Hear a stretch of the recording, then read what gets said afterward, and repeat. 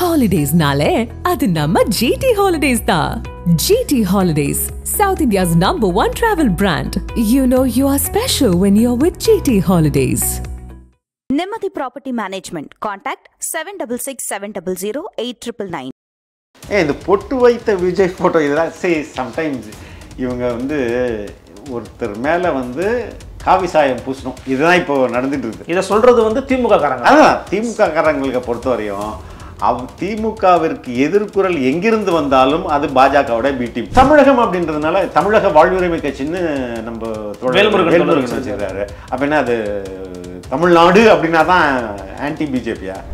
Dravidian ஐடியாலஜியை பேசுகிறதும் கிடையாது, அதே நேரத்தில் மாநில உரிமைகளை விடவும் நான் மாட்டேன் அப்படின்ற மாதிரியான ஒரு பேலன்ஸ்டு ஸ்டாண்டு தான் இந்த கட்சியோட நிலைப்பாடாக அவர் அதில் மென்ஷன் பண்ணுறது.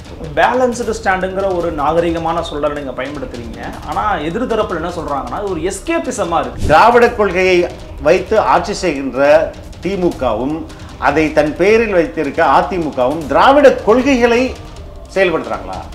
அப்போ அதில் ஒரு பெரிய கேள்வி இருக்குல்ல. அவங்க ஓட்டுக்காக எவ்வளோ காம்ப்ரமைஸ் பண்ணிக்கிறாங்க. நான் இந்த மதம் இந்துக்கள் அல்லாதார் இப்படின்ற மாதிரி எக்ஸ்க்ளூசிவ் பாலிடிக்ஸ் தான் இதுவரையும் இங்கே வந்து பேசப்பட்டிருந்தது. முதல் முறையாக விஜய் வந்து ஒரு இன்க்ளூசிவ் பாலிடிக்ஸை சொல்கிறாரு.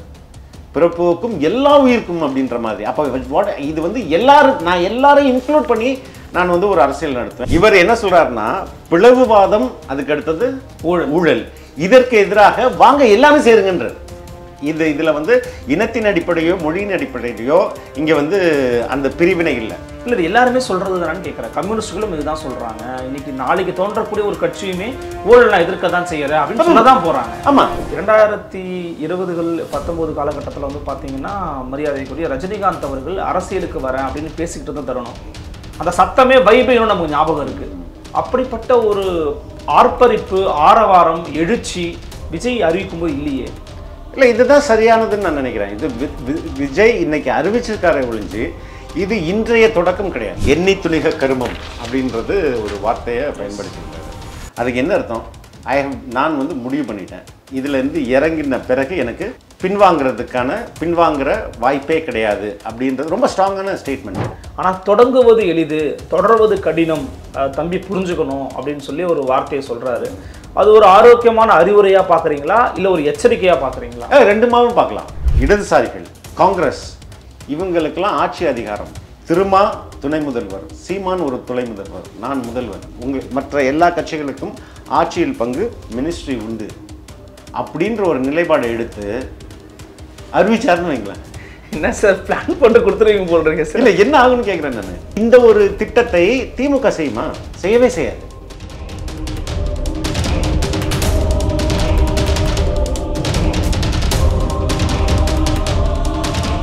ஃபோர்த் ஸ்டேட் தமிழ் நேயர்களுக்கு அருள்மொழிவர்மனின் அன்பார்ந்த வணக்கங்கள். இன்று நமது ஃபோர்த் ஸ்டேட் தமிழ் ஊடகத்தின் பெருதினும் பெருதுகள் நிகழ்ச்சியில் நம்மோடு இணைந்திருக்கிறார் மூத்த பத்திரிகையாளர், ரெட்பிக்ஸ் ஊடகத்தின் ஆசிரியர், மரியாதைக்குரிய ஃபெலிக்ஸ் ஜெரால்ட் அவர்கள். வணக்கம் சார். வணக்கம் அவர்கள். எப்படி இருக்கீங்க? நீங்கள் வந்து நம்ம ஊடகத்தில் ஒரு முறை ஒரு பேட்டியில் சொல்லும்போது விஜய் அவர்களுடைய அரசியல் வருகை குறித்து பேசியிருந்தீங்க. அப்போ 2026 தான் ஒரு டார்கெட் அப்படின்னு சொன்னீங்க. அதே போல் இன்னமும் நீங்கள் அறிக்கை எழுதி கொடுத்த மாதிரியே 2026 தான் வரப்போகிறேன் அப்படிங்கிற மாதிரி அவரும் ஒரு அறிக்கை கொடுத்துருக்கிறாரு. தமிழக வெற்றி கழகம் அப்படிங்கிற ஒரு பெயரோட அந்த அவரோட அறிக்கையை டீகோட் பண்ணணும், அவருடைய அரசியல் டீகோட் பண்ணணுங்கிறது தான் இந்த நேர்காணல் நோக்கம். அந்த அடிப்படையில் தமிழக வெற்றி கழகம், பிறப்புக்கும் எல்லா உயிருக்கும், பொட்டு வைத்த விஜய் ஃபோட்டோ எப்படி பார்க்குறீங்க? இந்த பொட்டு வைத்த விஜய் ஃபோட்டோ இதெல்லாம் சம்டைம்ஸ் இவங்க வந்து ஒருத்தர் மேலே வந்து காவி சாயம் பூசணும். இதுதான் இப்போ நடந்துட்டு இருக்கு. இதை சொல்றது வந்து திமுக காரங்க. அதான் திமுக காரங்களுக்கு பொறுத்தவரையும் திமுகவிற்கு எதிர்குரல் எங்கிருந்து வந்தாலும் அது பாஜகவோட பி டீம். அப்படி வந்து இப்போ வந்து விஜய்க்கு காவி சாயம் பூசணும்னு முடிவு பண்ணிட்டாங்க. அதற்கு என்னென்ன வந்து தேவைப்படுது பாரு, பொட்டு அப்படின்ட்டு. இந்த புகைப்படம் எனக்கு தெரிஞ்சு அந்த மாணவர்கள் சந்திப்பு அந்த அன்னைக்கு எடுக்கப்பட்ட புகைப்படம்னு நினைக்கிறேன். நார்மலாக ஒரு நிகழ்ச்சிக்கு நீங்கள் போகும்போது சந்தனமும் குங்குமமும் தருவாங்க, அப்படி தானே என்ட்ரன்ஸில் இருக்கும். அதை எடுத்துகிட்டு ஒரு பொட்டு வச்சுட்டு போகிறது இதுதான் வந்து அன்றைக்கு நிகழ்ந்தது. வீட்டிலேருந்து பொட்டு வச்சுட்டுலாம் வரல.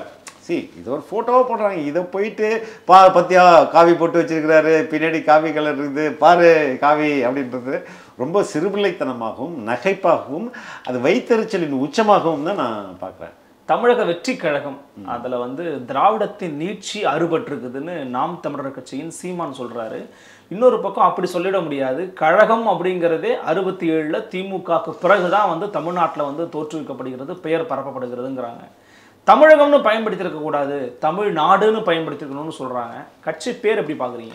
இல்லை, கட்சி பேர்ல திராவிடம் அப்படின்றது இல்லை.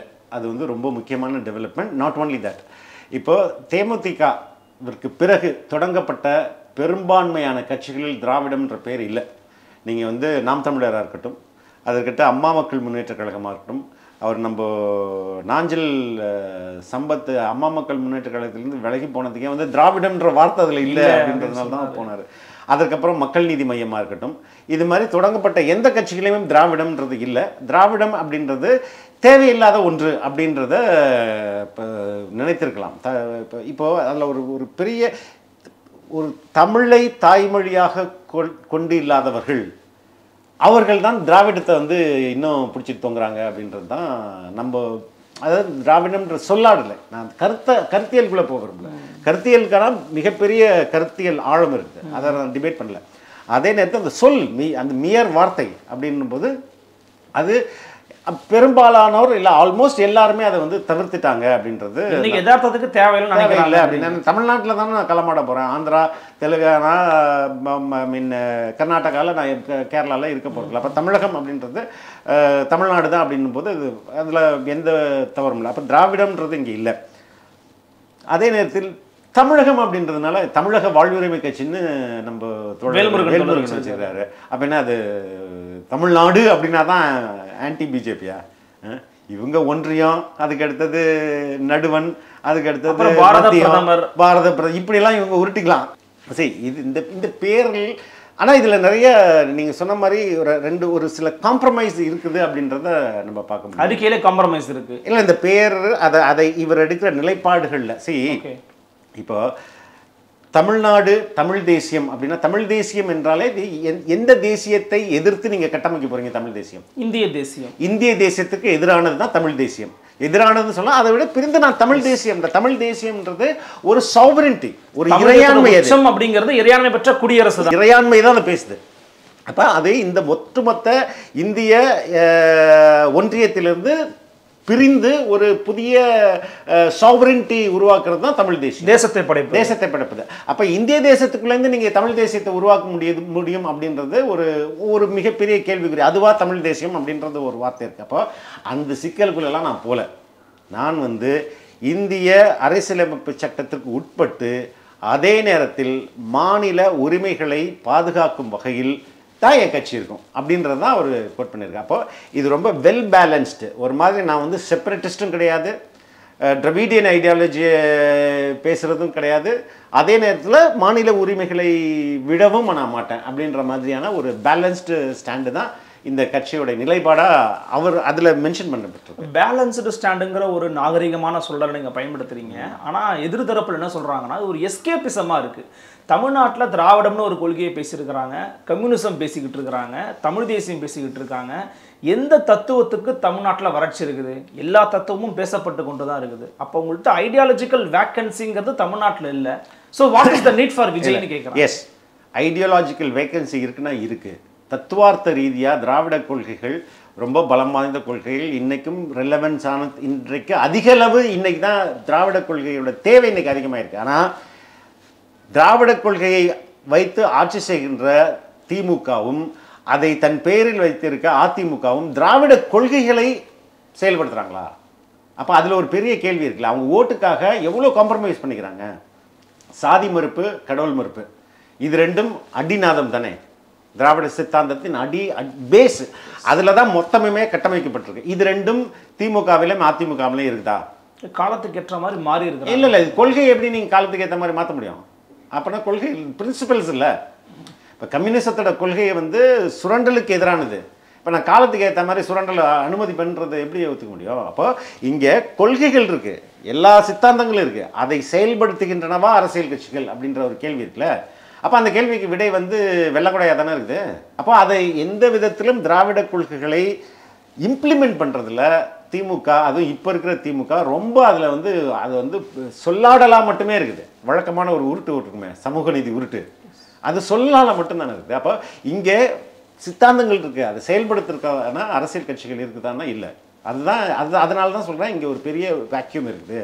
ரெண்டாவது, இங்கே இதுவரையும் பேசப்பட்டு வந்தது எல்லாமே எக்ஸ்க்ளூசிவ் பாலிடிக்ஸ். திராவிடர் அல்லாதார், தமிழர் அல்லாதார், நான் இந்த சாதி என் சாதியை அல்லாதார், நான் இந்த மதம் இந்துக்கள் அல்லாதார், இப்படின்ற மாதிரி எக்ஸ்க்ளூசிவ் பாலிடிக்ஸ் தான் இதுவரையும் இங்கே வந்து பேசப்பட்டிருந்தது. முதல் முறையாக விஜய் வந்து ஒரு இன்க்ளூசிவ் பாலிடிக்ஸை சொல்கிறாரு, பிறப்புக்கும் எல்லா உயிருக்கும் அப்படின்ற மாதிரி. அப்போ இது வந்து நான் எல்லாரையும் இன்க்ளூட் பண்ணி நான் வந்து ஒரு அரசியல் நடத்துவேன் அப்படின்னு ஒரு இன்னைக்கு உள்ள நவீன கோட்பாடு தான். அது இன்க்ளூசிவ் பாலிடிக்ஸ் தானே வேணும்னு இப்போ எல்லாரும் பேசிகிட்டு இருக்கோம்.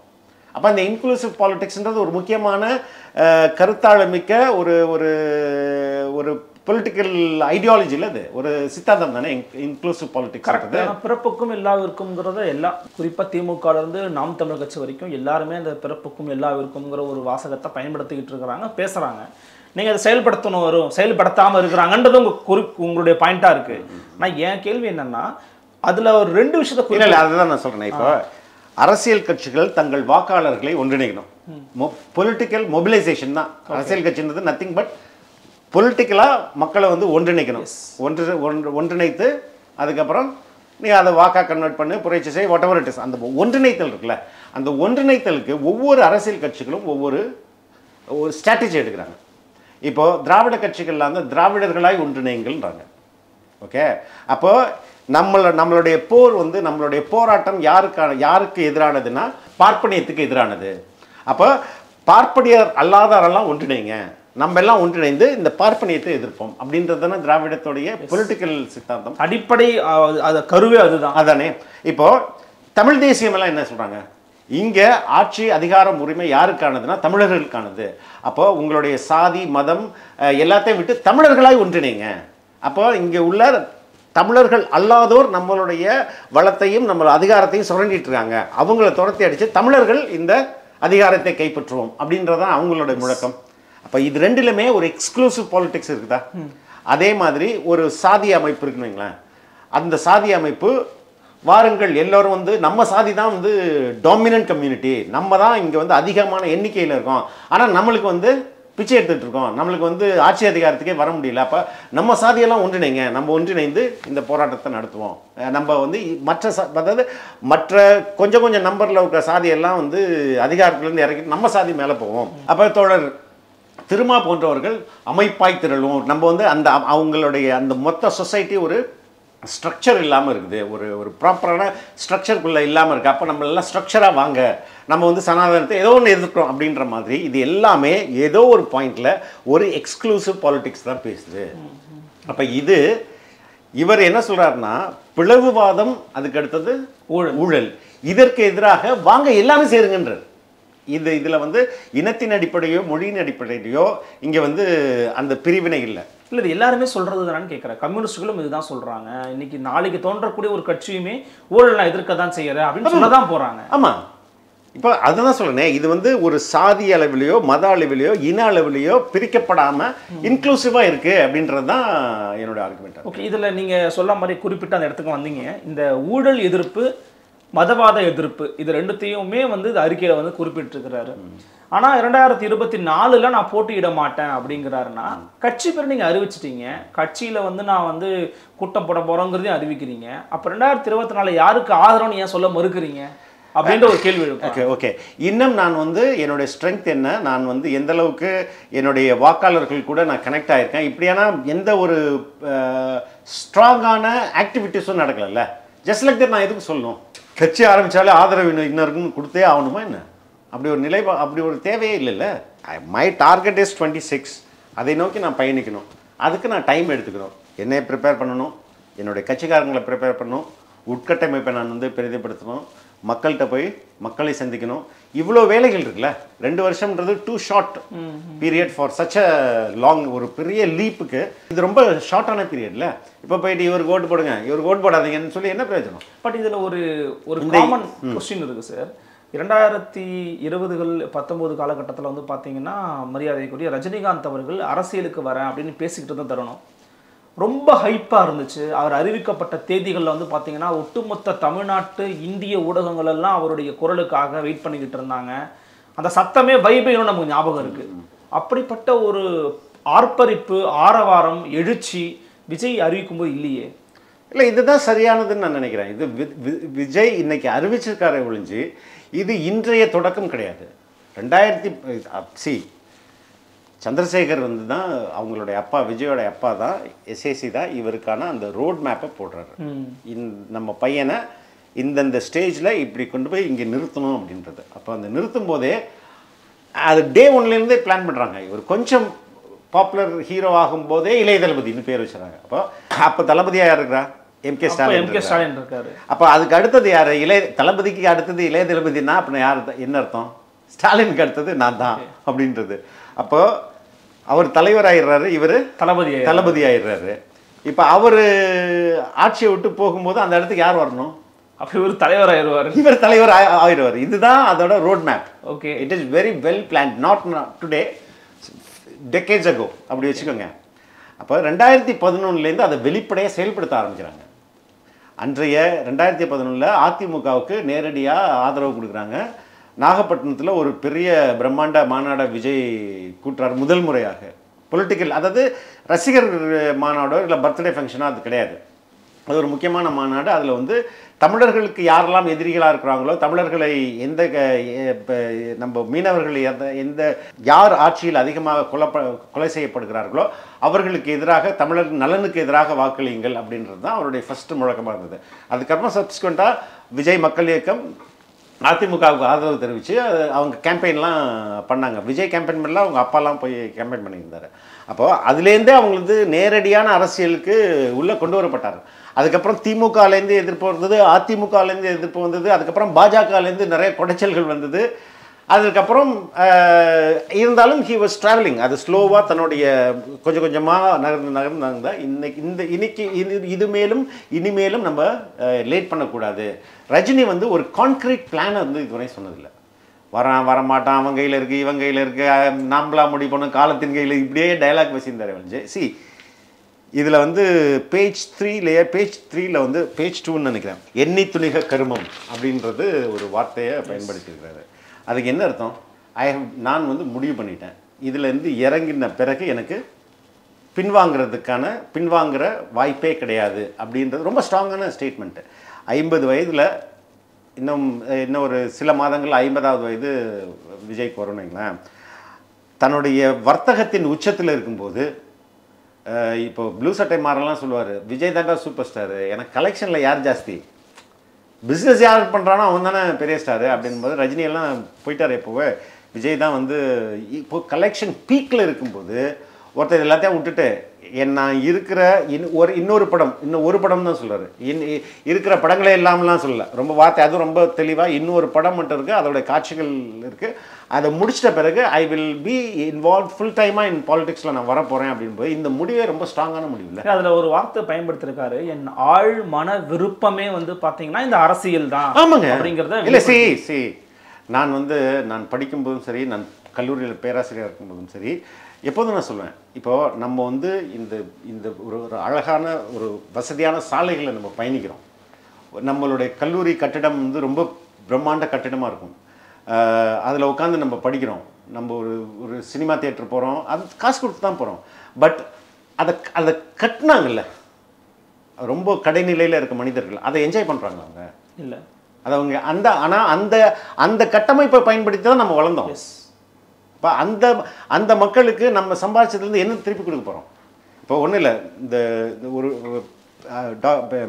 பீட்டர் தான் சொல்லியிருந்தார், இங்கேருந்து சாலை இருக்குது, ஜிஎஸ்டி ரோடு இருக்குது, பிரம்மாண்டமான சாலையாக இருக்குது, நம்ம சல்லுன்னு போகிறோம், டோல்கேட்டில் காசு கொடுக்கணும், போயிட்டே இருக்கோம். என்றைக்காவது அந்த ஊர் மக்கள், அந்த ஊர்லேயே பல ஆண்டுகளாக இருந்த மக்கள் நம்மளை மாதிரி அந்த ரோடை அனுபவிக்கிறாங்களா? அந்த ரோடு அவங்களுக்கு பயன்படுதா அப்படின்னா இல்லை. அப்போ அந்த ரோட்னால அவங்களுக்கு தானே பயன்படணும், அவங்க ஊரை கடந்து போகுது தானே அந்த சாலை, அதில் வர வருமானத்தில் ஒரு பகுதி அவங்களுக்கு தானே போகணும் அப்படின்ற மாதிரி ஒரு ஆர்குமெண்ட். அப்போ கிவிங் பேக் டு சொசைட்டி இருக்குல்ல, அது எல்லாருடைய கடமை. அது இப்போது இந்த இப்போ நம்ம இது ரொம்ப சின்ன லெவலாக யோசிக்கும் போது இவ்வளோ பணம் புகழ் எல்லாமே யார் கொடுத்தது? மக்கள் தான், தமிழக மக்கள் தான். அப்போ தமிழக மக்கள் தானே கொடுக்குறாங்க. அவங்களுக்காக என்னுடைய ரெஸ்ட் ஆஃப் 50க்கு அப்புறம் என்னுடைய லைஃப்பை நான் அவங்களுக்காக டெடிகேட் பண்ணுறேன் அப்படின்ற ஒரு முடிவு இருக்குல்ல, அதை தானே சொல்கிறாரு. அது ரொம்ப நோபலான முடிவு தானே.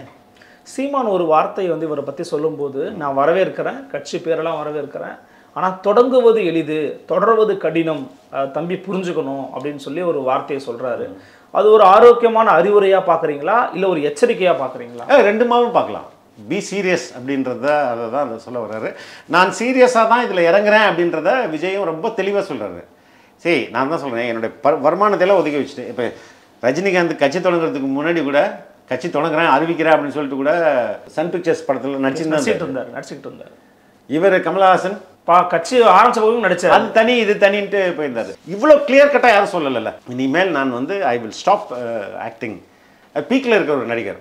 அப்போ எனக்கு இனிமேல் நான் வந்து இதை முழு நேரமாக எடுத்துக்க போகிறேன் அப்படின்னும் போது தன்னைத்தானே நானும் என்னை தயார்படுத்திக்கிறேன் அப்படின்றத சொல்கிறாரு.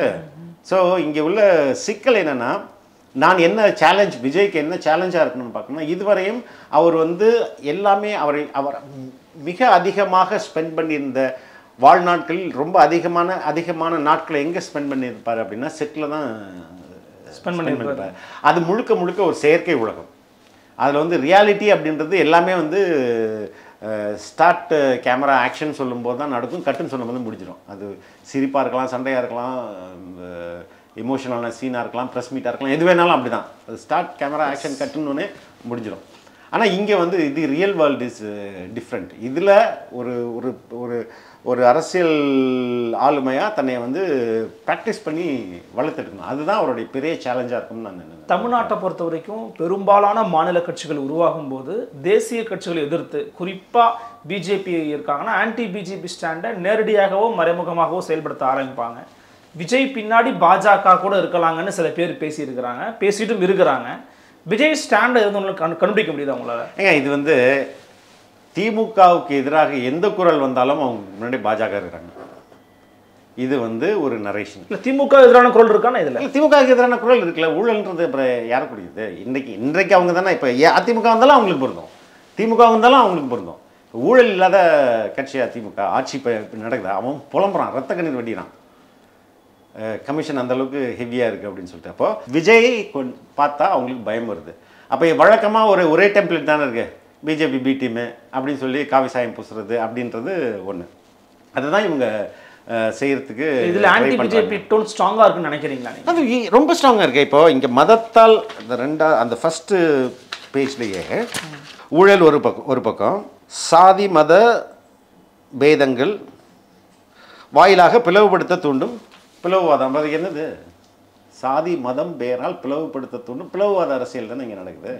அதர்ஸ் இஸ்லாமியர்களை வந்து பாஜக எப்படி சொல்லுது? இந்துக்கள் அல்லாதவர்களை பாஜக நடத்துது. ஆமாம், அப்படி தானே. அப்போ அது மதத்தால் பிளவுபடுத்துறது தானே, அதுதானே இங்கே நடக்குது. அது வந்து நேரடியாக பிஜேபியை தானே குறிக்குது. பிஜேபியோ ரைட் விங்கை குறிக்குதா இல்லையா? அது குறிப்பாக திமுகவில் இருக்கக்கூடிய இன்றைக்கு முகமாக மாறிக்கொண்டிருக்கக்கூடிய உதயநிதி ஸ்டாலின், திருமாவளவன், அதே போல் சீமான் அவர்கள், இவங்க எல்லாருமே வந்து வரவேற்று வாழ்த்துக்கள் தெரிவிச்சிருக்கிறாங்க. இந்த கட்சிகள் வாழ்த்துக்கள் தெரிவித்ததை நீங்கள் எப்படி மதிப்பீடு செய்வீங்க? இல்லை, அது வாழ்த்துக்கள் தான் தெரிவிப்பாங்க. வாழ்த்துக்கள் வரக்கூடாதுன்னு யாரும் சொல்ல முடியாது. ஸோ இது எப்படி எனக்கு சரி, இங்கே வந்து இப்போ அன்புமணி ராமதாஸ் கூட அண்மையில் ஒரு இதில் பேசினார். அதிமுக ஆரம்பித்து 5வது வருஷத்தில் ஆட்சிக்கு வந்துட்டாங்க, திமுக ஆரம்பித்து 18வது வருஷத்தில் ஆட்சிக்கு வந்துட்டாங்க, நம்ம வந்து 36 வருஷம் பாமக ஆரம்பிச்சாச்சு, இன்னும் நம்ம கூட்டணி தான் பேசிகிட்டு இருக்கோம், எப்போ நம்ம ஆட்சிக்கு வர போகிறோம் அப்படின்ற ஒரு புலம்பி இருக்கிறாரு. இந்த புலம்பல் மிகச்சரியானது. ஏன்னா 36 வருஷமாக கட்சி ஆரம்பிச்சுட்டு நம்ம ஒரு முறையோ 2 முறையோ சென்ட்ரல் மினிஸ்டராக இருந்துட்டு, அதுக்கப்புறம் 21ல் தமிழ்நாடு, அதுக்கு முன்னாடி பாண்டிச்சேரி இப்படின்னு வந்து முழக்கங்களை மட்டும் வச்சுட்டு, அதுக்காக அன்புமணி ஆகிய நான் அப்படின்னு அங்கங்கே காந்தி படத்தில் வந்து உறுதிமொழி எடுத்துட்டு எவ்வளோ நாளைக்கு ஓட்ட முடியும்? ஸோ இங்கே அரசியல் கட்சிகளுக்கெல்லாம் இந்த அதிகார பகிர்வு நடக்கலை அப்படின்ற ஒரு மிகப்பெரிய ஆதங்கம் இருக்கு. ஓகே, அந்த அதிகார பகிர்வை இதுவரையும் அந்த அதிகாரத்தை பகிர்ந்து கொள்ளாமல் தானே அனுபவிச்சுக்கிட்டது யாருன்னா திமுக அதிமுக. இப்போ விஜய் வந்து இந்த ரெண்டுக்கும் மாற்றா வரும்போது வந்த அடுத்த 5 ஆண்டுகள்லேயே, அதாவது 26லேயே ஆட்சியை நான் வந்து முதலமைச்சர் ஆகணும் அப்படின்னா இங்கே உள்ள இதுவரையும் ஆட்சி அதிகாரத்தை நுகராத அரசியல் கட்சிகள் இருக்கு இல்லையா, அவங்களையெல்லாம் தனக்குள்ளே அழைத்து அதிகார பகிர்வுக்கு முன் வரணும். அப்படி ஒரு முன்னெடுப்பை விஜய் எடுத்தார்னா யார் அவரை தடுக்க முடியும்? இல்லை, நீங்கள் உங்களுடைய ஒரு பேட்டியும் நேற்று நீங்கள் அழைத்த உங்களுடைய ஊடகத்தில் வந்த பேட்டியும் கூட ரொம்ப வைரலாக பரப்பப்பட்டுச்சு. 2026 ஆட்சியை கூட பிடிப்பார் விஜய். அதான் சொல்றேன், ஸ்ட்ராட்டஜி இது. இல்லை, யார் இன்னைக்கு விஜய்க்கான ஓட்டர்ஸ்ன்னு கணிக்க முடியுமா சார்? இப்போ திமுக செட் ஆஃப் ஓட் பேங்க் இருக்கு, அதிமுக இருக்கு, மற்ற இதர கட்சிகளுக்கு உதிரியா இருந்துகிட்டு இருக்கிறத பார்க்க முடிகிறது. 2026 ஒரு கட்சி ஆரம்பிச்சு அவர் வந்தாலுமே கூட அவரை விட மிகச்சிறந்த நடிகராக பட்டி தொட்டியங்கும் பரவி இருந்த நபர் தான் கமலஹாசன் அவர்கள். அவரால் எதுவும் பெருசா கமலஹாசன் வந்து ஜெல்லாக முடியாதுங்க. அவர் வந்து ஒரு கமலஹாசன் தாத்தா பாட்டிக்கு கமலஹாசன் தெரியும் சார், பட் விஜய் தெரியாது. நான் சொல்றேனே, நம்ம தாத்தா பாட்டி ஓட்டு போட போறதில்ல. மேபி உங்க தாத்தா பாட்டி இருக்கலாம், எங்க அப்பா அம்மாவே இல்லை, எங்க தாத்தா பாட்டி எங்க வருது. Anyway fine. எதுக்கு நான் சொல்ல வரேன்னா, கமலஹாசன் கட்சி ஆரம்பிக்கும் போது சாருஹாசன் நான் பேட்டி எடுத்தேன். ஓகே, சுத்தமா உருப்படாதுன்றாரு. சொந்த அண்ணன் வந்து என்கிட்ட என்ன அந்த பேட்டி இருக்கு, Kamal Haasan will be a failure, அதுக்கு Anbumani Ramadoss for better candidate தென் கமலஹாசன் அப்படின்றாரு. ஸோ அது வேறு. ஆனால் மக்கள் எப்படி கமலஹாசன் ரசிகர்களுக்கும் விஜய் ரசிகர்களுக்கும் நிறைய வேறுபாடு இருக்குது. இவங்க வந்துட்டு ஒரு மாதிரியான அந்த ஹீரோ வர்ஷிப் இருக்குல்ல, அது ரொம்ப அதிகமாக கொண்ட ஒரு நபர் விஜய். அவருக்கான கூட்டம் நிறையான யங் ஓட்டர்ஸ் எல்லாமே இழுத்துடலாம்.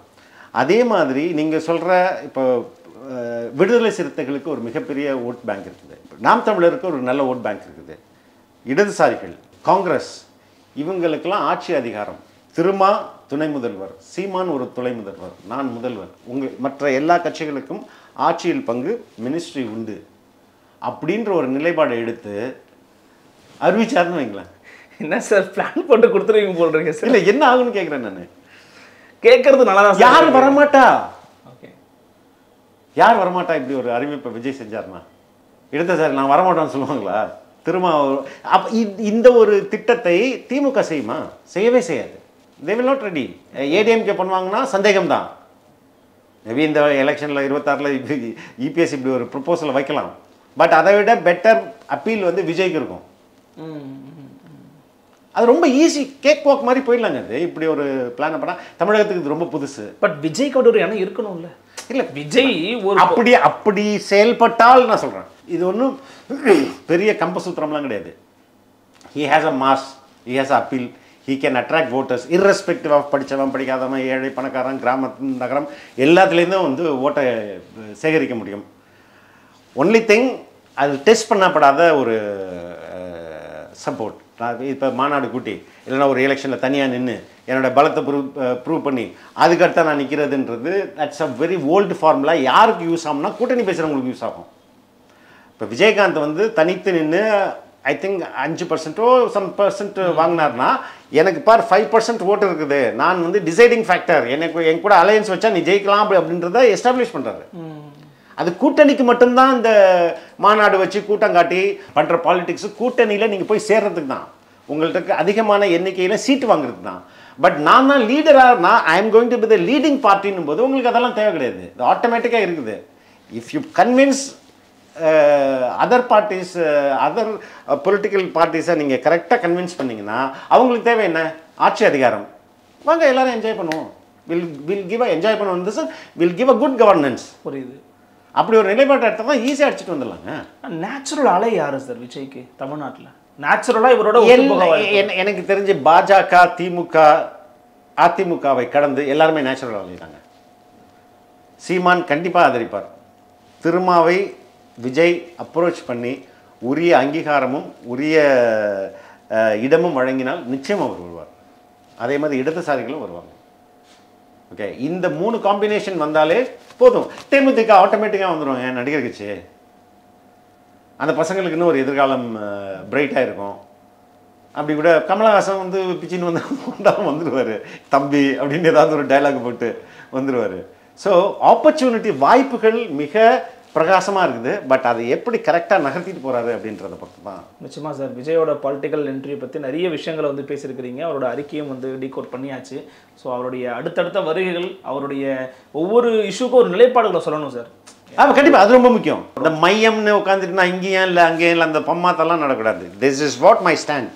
அது தமிழர்களுடைய எண்ணத்தை பிரதிபலிக்கிற மாதிரி அந்த ஸ்டாண்ட் இருந்து போச்சுன்னா மேபி சில சர்க்கிள்கள் இருக்கலாம். தொடக்கத்தில் மேபி அவருக்கு புரிதல் எப்படி இருக்குது, இல்லைன்னா அவருக்கு எப்படி சொல்லிக் கொடுக்கப்படுது அப்படின்றதெல்லாம் பொறுத்து தான் இருக்குது. But I think he will take a proper கால்னு தான் நினைக்கிறேன் நான். அவரால் மற்றவங்களுக்கு பாதிப்பு இருக்குன்னு நினைக்கிறீங்க? ஒரு இந்த கூட்டணிகளை வந்து நீங்கள் சொல்கிறீங்க, இது இட்ஸ் ஒரு இமேஜினரியாக சொல்லலாம். ஆனால் இன்னொரு பக்கம் அவர் எதுவுமே பண்ணலை, தனியாக தான் நிற்கிறான் அப்படின்னா இவர் ஓட்டை பிரிப்பார், இவர் ஓட்டை வாங்குவார், எல்லார் கட்சி ஓட்டையும் பிரிப்பாருங்க. எல்லா கட்சி ஓட்டையும் பிரிப்பார். நான் சொல்கிறது 26 சினாரியோ தான் சொல்கிறேன். 26 சினாரியோ நம்ம ஏற்கனவே டிஸ்கஸ் பண்ண மாதிரி. நான் அப்போ சொல்லியிருந்தேன் 26 டைமில் வந்து விஜயகாந்தெல்லாம் ரொம்ப வீக்காக இருப்பார் அப்படின்ட்டு. இது ஆல்மோஸ்ட் இப்போ நான் சொன்னது அப்படியே நடக்கும்.